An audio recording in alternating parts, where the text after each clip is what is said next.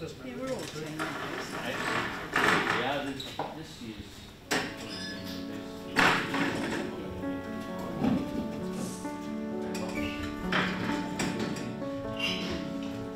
My support group, when I joined, was very welcoming, and there was only a few members, but I walked in there and I felt like I'm with people that understand what I'm feeling and what I'm going through. There's no judgment. Everyone that comes to the meeting are all at different levels of their Parkinson's journey.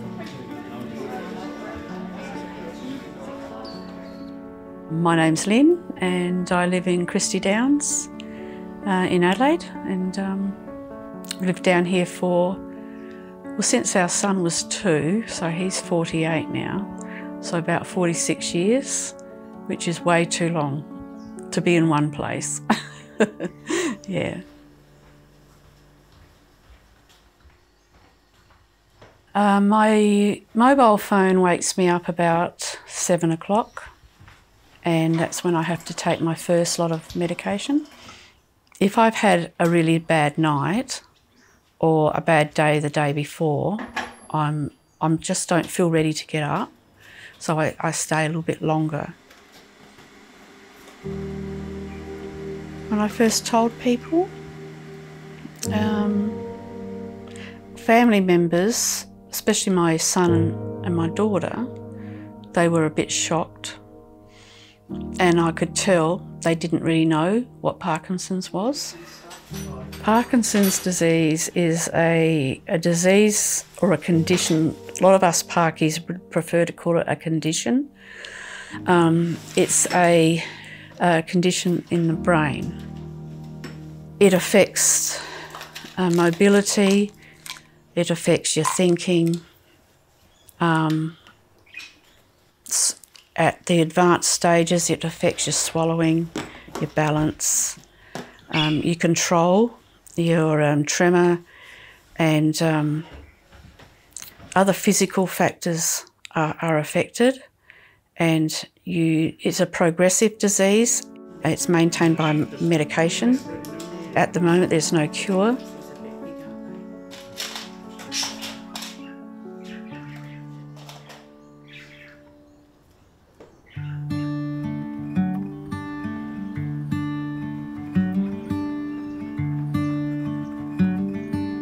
We didn't set out to work on a project for people with Parkinson's, but it became one of the many positive surprises along the way. My name is Dr. David Hobbs, and I'm a rehabilitation engineer and senior lecturer at Flinders University. For people with Parkinson's, there are many symptoms that can make day-to-day activities difficult. Targeted rehabilitation is one way we can help maintain the ability to perform everyday tasks. It was a bit of a surprise for me, and I was surprised that I was surprised, because I worked in aged care for 15 years, and I absolutely loved my job. I did. And some of the people I cared for had Parkinson's, and so I thought I knew everything about Parkinson's.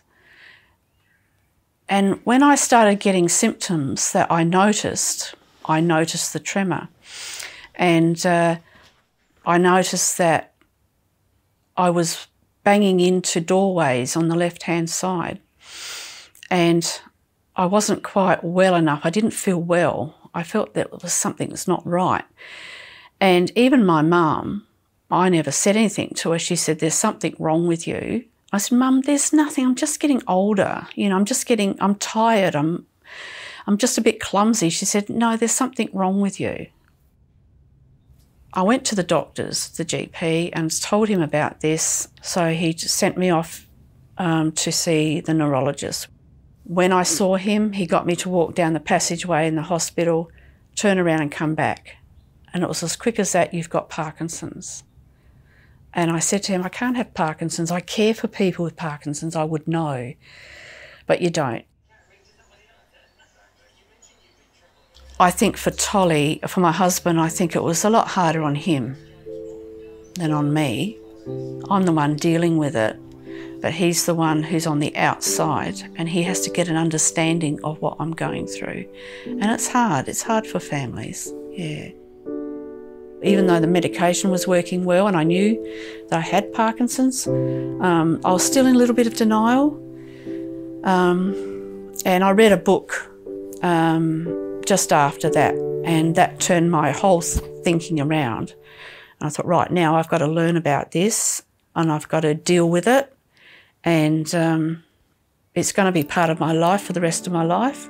It won't take over my life, but it will be there. So I'll need to deal with it and just get on with the job, basically, of looking after myself, yeah. I describe myself in reflection as an accidental engineer.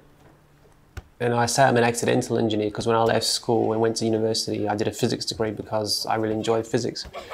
But then I realised that physics was not giving me the people interaction. And so I, long story short, enrolled in a biomedical engineering program. Within biomedical engineering, there's a field called rehabilitation engineering. So when I experienced it as an internship in Canada at a world-renowned paediatric rehabilitation centre, which set my path to then when I graduated to know that I wanted to work in biomedical engineering. And that's what I continue to do this day. The Orbit project was, in essence, the design of an accessible computer gaming system for people who have a hand impairment. The original target population we had for this project was children with cerebral palsy, where they are more likely to use only one of their hands, we call that the dominant hand, compared to using both hands, where it means they have their non-dominant hand involved as well. A really positive and insightful aspect to come out of the research was seeing that we started off with this initial focus on helping children with cerebral palsy, and then we had these voices calling for a trial in people who've had a stroke, so the post-stroke community. And now this trial we're going to be doing with people with Parkinson's disease to try and improve their cognitive function. And they say that design is best when it's simple. And I think we've achieved that with the design. So the dimensions of Orby are such that you can have a 5-year-old size hand or you can have an adult hand and you can still use it. So the ergonomics built into Orby means it can be applied to anyone. For people who experience an impairment, rehabilitation is the process of trying to improve their impairment. So improve their mobility, it might be the way they walk, the way they use their hands, it could be other aspects of their daily life as well. But if you break it down to its bare sense, it is work. And so this is why gamification or games in health or other areas where you can actually improve motivation and improve engagement have really caught on. Sure, it is a therapy at the end of the day, but it's actually adding something more on top of that. You're playing a game, so you're moving an avatar, you're flying, you're doing this. It just breaks down that first issue, engagement, actually getting them to do it. Rehab to me, it's very important. With good rehab, you can get bad rehab too.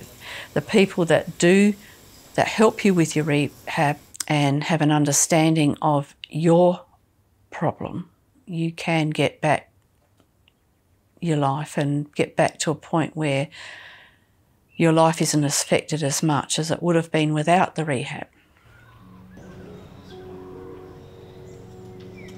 My husband and I were in the city at Parkinson's SA, and I spoke to Olivia, who is the CEO there, and she said, "Oh, you're the right person that I want to see. I was going to ring you," she said. And she was telling me about David's project with Orby. I first met Lyn through Parkinson's South Australia. She came to Flinders University at Tonsley, and we had an Orbit gaming system set up, and we asked Lyn if she could do a very initial utility testing. The ultimate aim with our Parkinson's trial is to deploy the gaming system, so our Orby controller and our software, but this time the game is now going to be targeted towards specific aspects of their cognitive function. And so within the game we will actually start to exercise and start to push into areas that require the person who's playing it to have short-term and possibly long-term memory attention, executive functioning, choice, and things like that. David explained to me about the game, and that's when I first met Orby. how to use him and what to do. And I found I was very uncoordinated at first, but then I got into the game and it takes the Parkinson's away. I wasn't stressed about it anymore. I was right into the game. I felt at ease with it, and it just took everything away because you're focused on something else, and it was easy to manoeuvre around. Once I got the gist of how to move Orby, I thought it was great. You know, I thought this is going to be so good for people with movement disorders, and yeah, I could have sat there for hours and done that. If this gaming catalogue works correctly, it might actually have a positive influence on their cognitive function. The positive influence could be it could improve it, or it could actually stop the decline, which again is a positive outcome because it means that it actually preserves the state of where it is. That's the ultimate aim with that trial with people with Parkinson's. And what we asked the children to do was to jump in here to play the computer games. Everything you do in your day and your week and your life is pieces of puzzle of your life, and the gaming and Orby is part of that. It's just another piece. And if you don't put these pieces together and make up a picture of your life, then your Parkinson's will just, like a big black cloud, will just come over you and you've got nothing. I've always wanted a tattoo, but there was reasons why through my life I didn't get one. So at the age of 65, I decided to get one, and it had to mean something to me. As soon as I had decided, I said to my husband, I'm going to get a tattoo. He freaked out, and I said, and it's to do with my Parkinson's. It does symbolise, I believe, Parkinson's, because that vine has got little notches in it, and Parkinson's disease throws little notches at you when you're going through your journey. The heart is just because, I guess it's because I gave up a job that I loved, and the dove, the swallow, is a symbol of hope and healing, everything positive.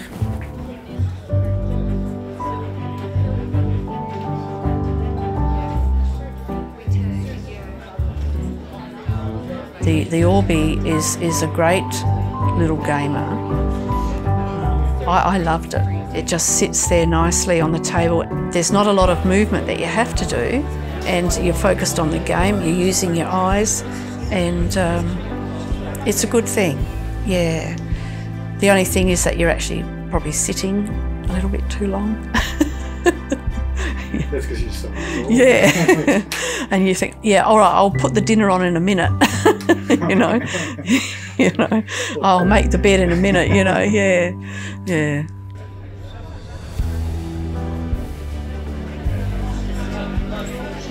David, he is a lovely person. He's very much into what he's doing, and he wants to do things to help people. He's very passionate about it. I feel I have this responsibility that if I can help, then I should be helping. It's amazingly rewarding, and it makes me smile all the time. It makes me smile.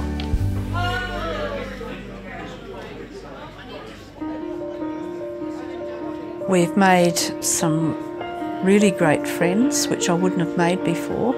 I've grown in my knowledge of Parkinson's and other movement disorder problems, and how people deal with them and how I'm dealing with them. It's made me realise that we're all vulnerable. It can happen to anybody. I think I can deal with things better because of this. Yeah, I think that's what Parkinson's has done for me. It's opened up a lot of doors, really, for me, yeah. There are some fears there, I guess, but I don't let that take over too much. I don't want to be my Parkinson's. I just want to be myself with Parkinson's.